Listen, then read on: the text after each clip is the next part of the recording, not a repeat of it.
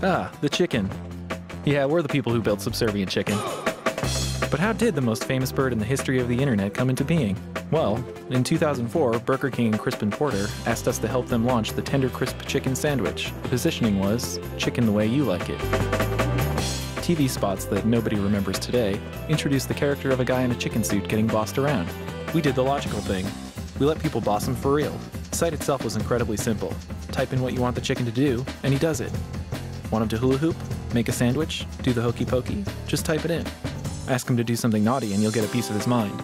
We built the site, shot and edited the video, and created an enormous database made up of thousands of commands. It took off like nothing else before or since. It received over 1 billion hits, making it probably the most successful marketing website ever. It won every award imaginable, including multiple Cannes Lions. And it sold chicken sandwiches, driving double-digit growth for the Tender Crisp. But beyond that, the chicken practically invented a whole new kind of marketing.